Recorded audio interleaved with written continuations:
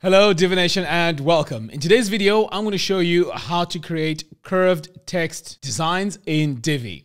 This is the final result we're aiming to achieve, so without wasting a lot of time, let's dive in and let's get started. Okay, so the first thing we're going to do is to create a brand new page. So I'm going to come over here to pages and then click on add new, give your page a title. You can name this whatever you want. And then I'm going to click on use Divi Builder. Here we want to build our design from scratch, so I'm going to click on build from scratch. Next, we're going to add our column structure. So in this case, we're going to need a single column. So I'm going to go ahead and select it. Now, before we add our modules, let's add a background color to our section. So I'm going to come over here to my section settings, click on background.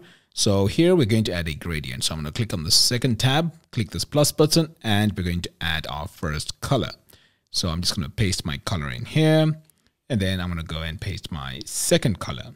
Now, if you want to use the exact same colors as I'm using throughout this tutorial, I will leave a link to this post in the show notes below, where you can copy all the CSS code, the colors, and everything that you need. All right, so that's my second color right there. The next thing I'm going to do is to change my gradient type. So I'm going to come over here and set it to radial.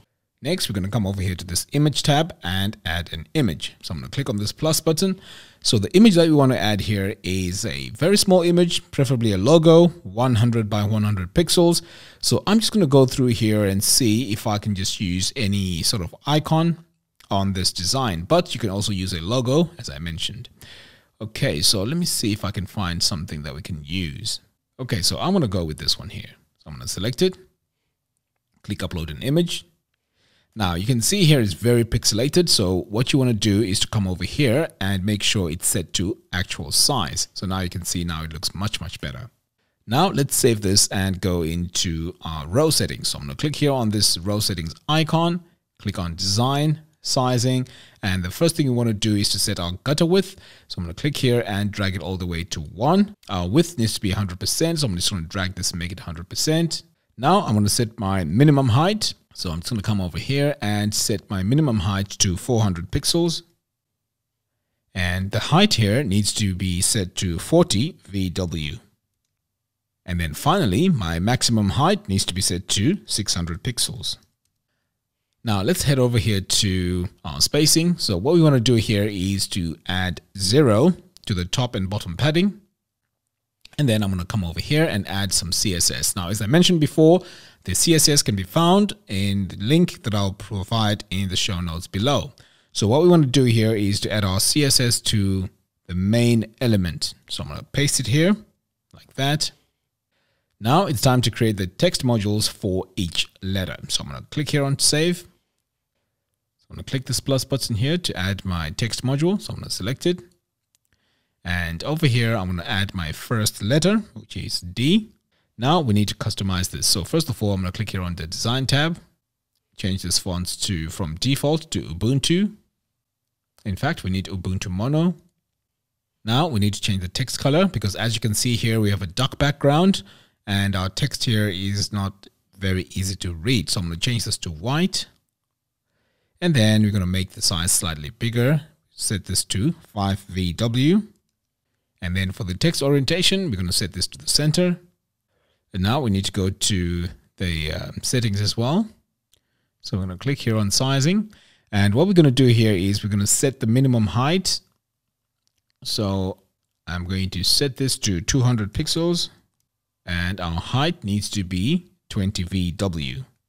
And then over here for the maximum height, I'm going to set this to 300 pixels. Now we need to go to the transform origin. So I'm going to scroll down here, click on transform. And then I'm going to come over here to the last tab. And this is the transform origin. So we want to make sure that we set our point here to the one on the bottom like that. Next, we need to add our custom CSS to the main element. So I'm going to come over here on advanced custom CSS. And then I'm going to add my CSS code. So what we need to do next now is to create the rest of the letters. So I'm just going to save here. And to make things easier for me, I'm going to come over here to expand settings, click on the wireframe mode, and then I'm just going to duplicate them here. So I'm going to do this a few times. Right, so the next thing I need to do now is to click here on this gear icon to go into the settings, design, and then we're going to come over here to transform, and then transform rotate.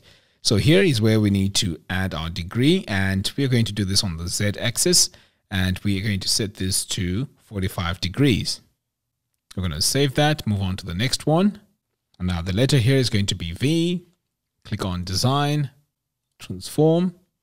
Again, we're going to come on Transform Rotate, set this to 90 degrees. Save that, move on to the fourth one. The letter here is going to be I. Design, Transform Rotate. And this time we're going to set this to 135. I'm going to save that, move on to the next one. And this one here is going to be D. Click on Design, Transform, and we're going to set this to 180 degrees.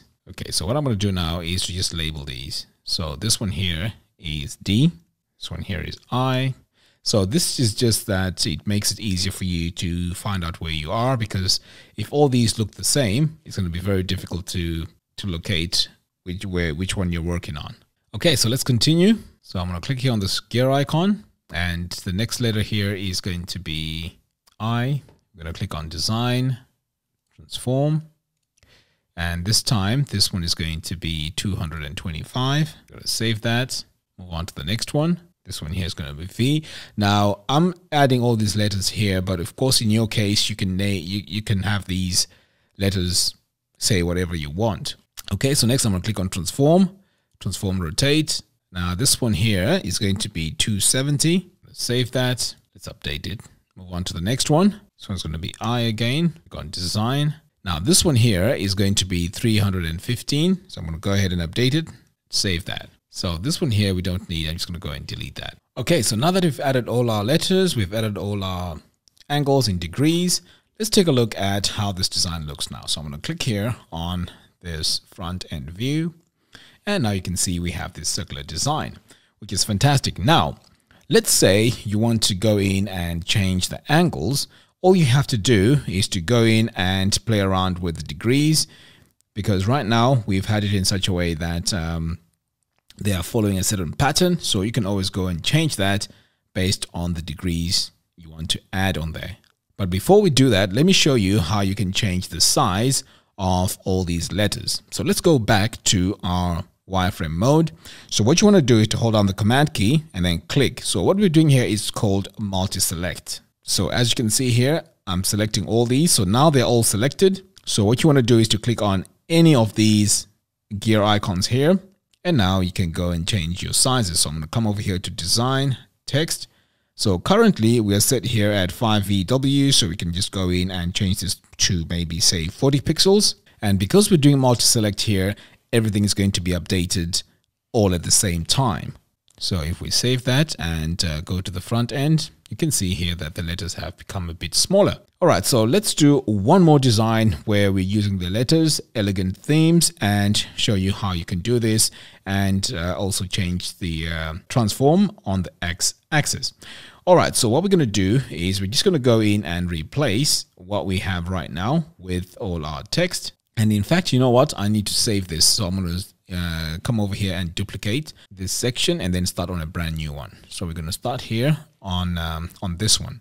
So I'm going to go back to my wireframe view as I did before. So what we're going to do now is to duplicate a few more times here, and we're going to have a full word which says elegant themes. So let's start by starting here. We're going to come over here and add our letters, save that to the next one. So what you want to do is to spell the whole word elegant themes, and then we're going to move on to the next step. So once you've added all your letters until they spell elegant themes, what you want to do is to go into each and every one of these and add the degrees in 10 degrees intervals. So let me show you what I mean. So I'm going to come over here to module settings, design, transform. So here we're going to start with 0 degrees. Okay. So the next one needs to be 10 degrees. So I'm going to come over here again to the settings, design, transform, and then we're going to set this to 10 degrees. We're going to save that. Now the next one is going to be 20 degrees, 30 degrees, 40 degrees, and so on until you've completed all the letters. So that's what you need to do next.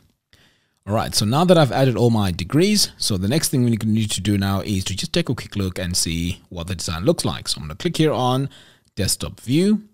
And as you can see here, we have this beautiful shape.